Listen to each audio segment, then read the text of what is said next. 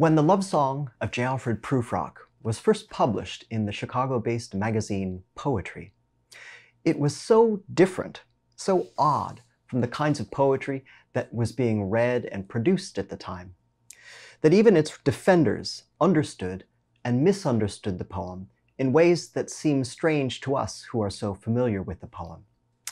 So to get at the reception history of Prufrock then, it's useful to consider the roles that Harriet Monroe and Ezra Pound played in bringing it to light.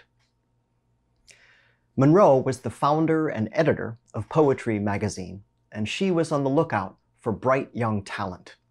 Pound was her foreign correspondent and talent scout, and they had a bitter disagreement about the meaning and significance of Prufrock, a poem that was written by an unknown graduate student whom Pound had met in London.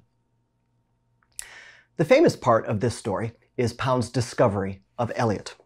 Arriving in London in August 1914, Eliot had called on Pound at his Kensington flat. Eliot sent Prufrock to Pound after that meeting, and Pound howled in excitement to Monroe afterwards. "I was jolly well right about Eliot. He has sent in the best poem I have yet had or seen from an American. Pray God it be not a single and unique success. He is the only American I know of who has made what I can call adequate preparation for writing. He has actually trained himself and modernized himself on his own." Pound's amazement at Eliot's work has been construed in various ways, including the mischievous explanation that Pound was astonished that any poets could have modernized themselves without his help. Thereafter, Pound was Eliot's most important ally, and his first task was to get Harriet Monroe to publish Prufrock in her magazine. In his hectoring manner, Pound repeatedly assailed Monroe regarding what he took to be her foot-dragging. These harangues by Pound are delightful for us to read, but it must surely have been irksome to be on their receiving end. Here are two examples. In November of 1914, Pound responded to Monroe, "No, most emphatically, I will not ask Eliot to write down to any audience whatsoever. Neither will I send you Eliot's address in order that he may be insulted." And then in January 1915, in a crescendo of agitation, Pound again unloaded on Monroe. Now, as to Eliot, Mr. Prufrock does not go off at the end. It is a portrait of failure, or of a character which fails, and it would be false art to make it end on a note of triumph. I will let the unfortunate poem by Arthur Davison Ficke pass without complaint if you get on with Mr. Prufrock in a nice, quiet, and orderly manner. The 8-month delay in publication is often read through this lens of Pound's bullying and Monroe's objections. But Monroe's delay in publication probably had little to do with her demurrals about the poem. The simpler explanation is backlog.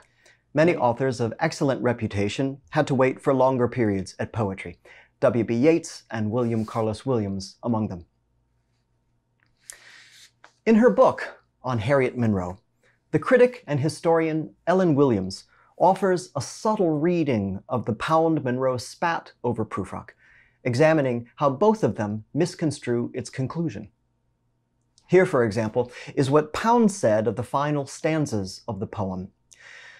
"The poetic mind leaps the gulf from the exterior world, the trivialities of Mr. Prufrock, diffident, ridiculous, in the drawing room." To us later readers of the poem, however, there is no escaping the Prufrockian mind that has defined the exterior and interior worlds. Ellen Williams comments, "The drawing room world in Prufrock is ugly and trivial enough, but one wonders how Pound could feel that the poetic mind leaped out of it." In his reading of the poem, Pound's Prufrock is endowed with suspiciously Pound-like energies, remaking the world in his own image. For her part, Monroe projected her own anxieties and concerns onto the poem.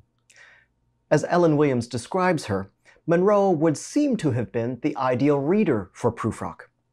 She had a pessimistic streak, with little faith in civilization. Ellen Williams argues that Monroe had the revolutionary temperament, despite her conventional situation, but the image of Prufrock, of a man denatured by his own civilization, but unable to escape from it, is abhorrent to that temperament.